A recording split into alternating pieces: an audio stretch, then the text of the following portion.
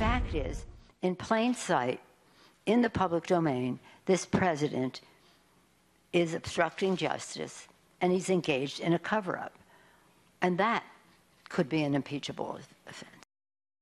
The Fox News alert House Speaker Nancy Pelosi not holding back. That was yesterday as the feud between her and President Trump intensifies. It is time for our headliner this morning. Kellyanne Conway, counselor to the president, joins us now. Kellyanne, good morning to you. Hi. So can we start off first with what happened in the White House yesterday? You were there and actually had an exchange of words with the speaker yourself.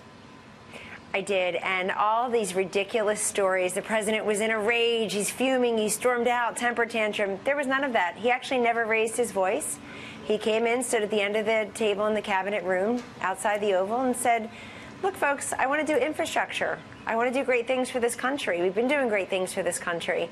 But within the last hour, you had a meeting and came out and said I'm engaged in a cover-up. That's not true. But he took the case directly to Nancy Pelosi because she was the one who came to the mics and said that the president was engaged in a cover-up, which is nonsense.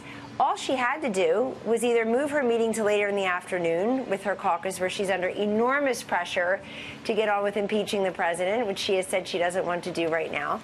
Or she could have said, I'm not going to talk to you right now. We're on our way to the White House to work on infrastructure. Let's meet again at 2 or 3 o'clock, and I'll give you the rundown of the whole day. But no, they can't resist going out and giving a live running commentary of what her more outrageous, liberal, hell-bent on getting this president out of the White House members are pressuring her to do. So the president said, let's work on infrastructure. And then he left very calmly.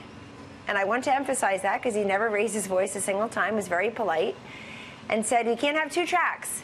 You can't say that I'm engaged in a cover-up. You can't want to impeach and investigate and then pretend you want to legislate. So get back to me when you're done playing these games, and I'll be ready. Let's just back. And so then Speaker Pelosi, nobody's reported this yet, so I'll give you some color. Then Speaker Pelosi went on and launched into some odd, self-curated history of infrastructure in our country. She talked about Thomas Jefferson, then she got to Teddy Roosevelt. And so when she was finished, I said, respectfully, Madam Speaker, would you like to address some of the specifics the president talked about? And she said, I talk to the president, I don't talk to staff. Because let's face it, she's the 6th most rich member of Congress. She treats everybody like they're her staff. She treats me like I'm either her maid or her driver or her pilot or her makeup artist, and I'm not. And I said to her, how very pro-woman of you, per usual, because she's not very pro-woman. She's pro-some woman, a few woman. Well, let's go through the time frame. It was around 10 a.m. Eastern time when she leveled the allegation of a cover-up. It was about an hour later we were there at the White House. Were you or the president planning to go to the Rose Garden at 10 a.m., or was that spontaneous during the meeting yesterday? The president was planning to have the second meeting on infrastructure. They were first here on April 30th. And he sent a letter to them the night before saying, we'll see you tomorrow. I think we should also discuss the USMCA and get that passed. And then the president put in his letter, it's a public letter, everybody can read it. He said, it's time to reauthorize the 2020 Highway Trust Fund as well, or the funding for this. So he laid all of that out.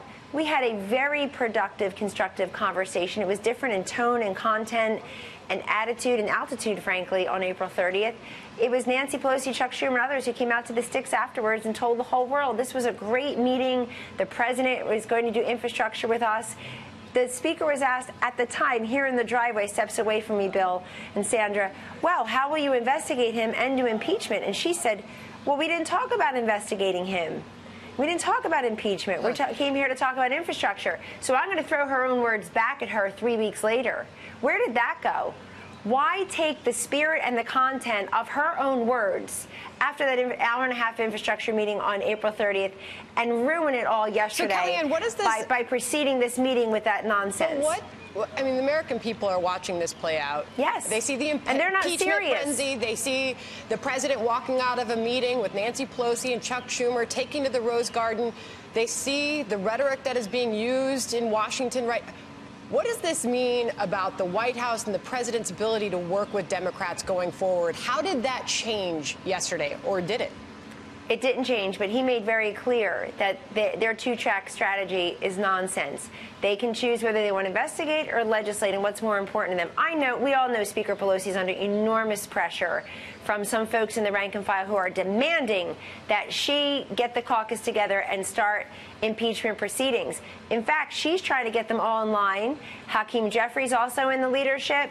Steny Hoyer, others in the leadership have said we're not going in the impeachment track now. And so she's got these mixed messages. She's under enormous pressure to fall in line. They all have one point of view on abortion. They all have one point of view on impeachment. And she can't keep her caucus together. She can't control her caucus, and she can't control her temper about the president. And we saw it yesterday. Why not just stay in the room? Why not just stay in the room yesterday and talk to Secretary Mnuchin, talk to Larry Kudlow, get some of the work stream flowing, and then it's Chuck Schumer had a 35-point plan, 35-page plan. Leave it there. We have email. Let me just put in this. Democrats allege that you set a trap for them. To them, you would say what about that yesterday? Well, boy, then they're easier marks than they even seem. Nobody set a trap for them. The president was serious about infrastructure. They ruined it by an hour before that, basically with her car running, waiting for her, saying he's engaged in a cover-up. Then coming over here and pretending everything's great and that we're just going to discuss infrastructure. So, look, it was not a trap. The president is serious. They can come back today if they want to talk about infrastructure. But do they really? Is that what's most important? They're not even reading the polls. But I'll tell you, Sandra asked an important question. Where does this leave us? We want the Democrats to respond to the president's immigration plan he put forth last week. Crickets. He's doing so much on trade. Nothing. He's come forward and talked about drug pricing, another bipartisan issue we can work on together. Where are they on all of these things? We, as an administration, are going to keep barreling forward without Congress and doing things administratively if they're not serious about working with us. But look, it's only going to take 20 seats, win back 20 seats to get control of Congress again. There are 30 or 31 Democrats sitting in congressional districts that Donald Trump won in 2016, and I guarantee you he'll be visiting most of those to talk about the great progress for this country. Really quickly, before we let you go, the Dow is plunging today. It's down 330 points. We know the president watches the stock market closely. A lot of this is concern about trade. You just mentioned trade. What is the ability for the White House to get something done here? Because there seems to be concern about that and about escalating tensions in Washington. Well, the stock market's way up from when the president got elected, and so is optimism, growth rates, unemployment is low. People are feeling good. Wage growth, very important, is way up. And it's way up among people who only have a high school degree, which is critically important to a president who dignifies all types of work and career choices, including stay-at-home moms. Sandra, here's what's important. This president has the long view.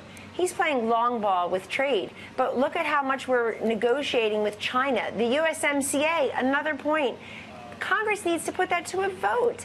That is restructuring and renegotiating actually a bad trade deal that needs to be modernized and updated for the 21st century, NAFTA. We have the agreements with Mexico and Canada. We need Congress to do its job now. Pelosi can schedule that vote today. Will she? She can fix immigration today. She can fix Flores. She can fix TVPRA so that we don't have to release young people into our interior never to be seen again. We stop recycling these kids. They have failed to do their job. They're a do-nothing Congress trying to do a do-over of the Mueller report because they're so disappointed that Bob Mueller, over $35 million, 22 months, didn't finish the job Hillary couldn't get done, which is keep Donald Trump out of the White House. Our country doesn't work that way. We've got to run. You had a lot to say. Kellyanne Conway, hope you come back. We're waiting on the Speaker, Nancy Pelosi. Anytime. You bet. Thanks, She's about to speak.